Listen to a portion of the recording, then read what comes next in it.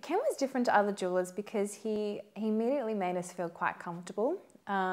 He wasn't, we got the impression from him that he wasn't interested in just getting money out of us. We really wanted to make sure it was exactly the right ring, and he gave us that opportunity, that time to do it. He didn't shut me off, and which is one thing that I really appreciated. He was very patient with me. Ken, he spent a good couple of hours with us on the first consultation, and there was no pressure. I felt very comfortable.